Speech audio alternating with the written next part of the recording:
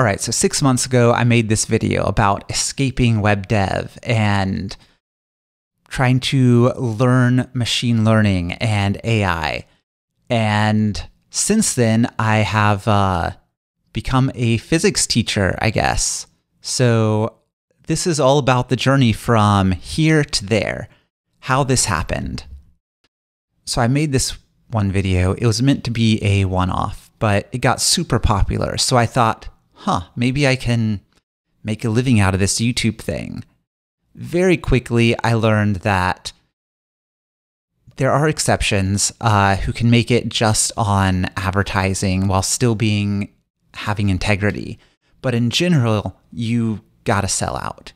Either you sell out in the good way, where you make a product to sell, and that's useful and helps your audience, or you just produce slop and sell ad sponsorships to the highest bidder. So anyways, I was trying to sort all that out, figuring that out. Meanwhile, my actual learning was slowing down a ton, and I was trying to pursue project-based learning, but like 5 projects at once, so they didn't go anywhere. I'll share the problems with project-based learning in another video. It's very good, but it's not the end-all be-all like it kind of implied in this previous video.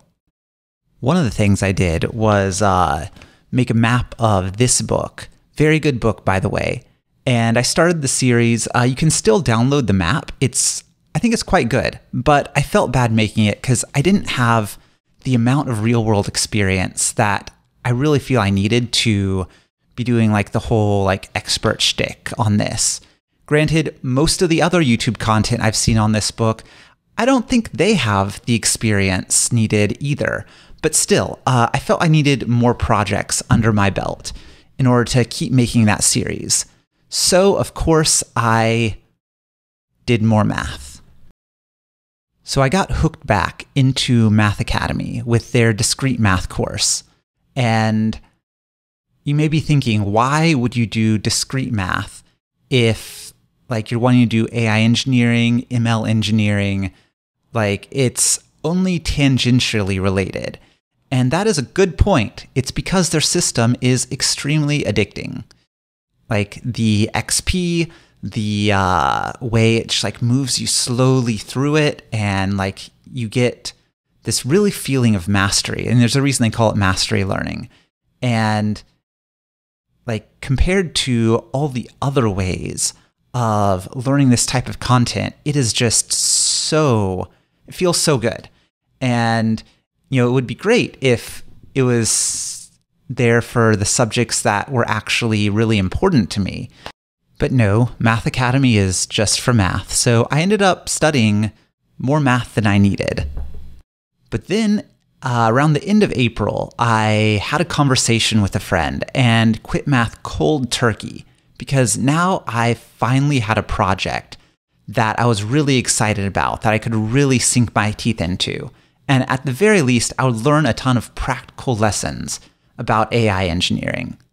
So it morphed several times, but what it ended up being was this thing where you had AI-generated lessons arranged in a graph, and it would read them to you, and then it quizzed you on them.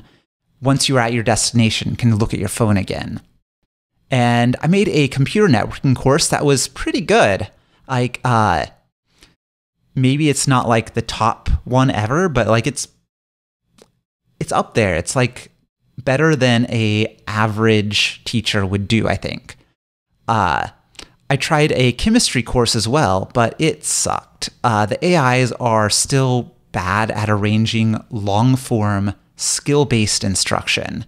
So I decided this platform couldn't do anything skill-based or math-based, since in this experiment, I wanted it to be purely AI-generated. After all, the goal was to get better at AI engineering. So I built that, I put out a private alpha, and the number one feedback I got was, hey, why is this not more like Math Academy? So meanwhile, I started talking with Chris Sutherland, who's a physics PhD, former USC lecturer, and a retired TikTok celebrity. And he was building a course on quantum computing. Our philosophies really aligned, and we're building something similar. So we decided to team up, and we have a company now. This new project is very, very inspired by Math Academy. We've got mastery learning, spaced repetition, XP and gamification, very heavy on the practice. You get just a little bit of content and then you got to practice, you got to solve problems. We wanted that addictive Math Academy experience in more subjects, so we're building it for physics.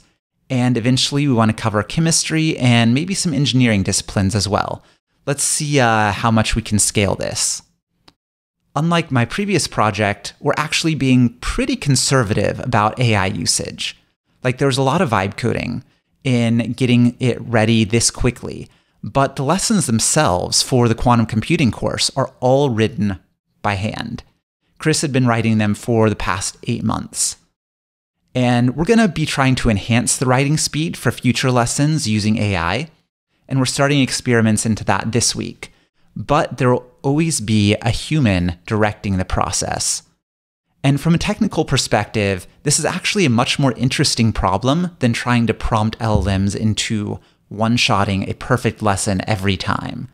Like getting the human control and making it so they can write twice or 3 times as fast.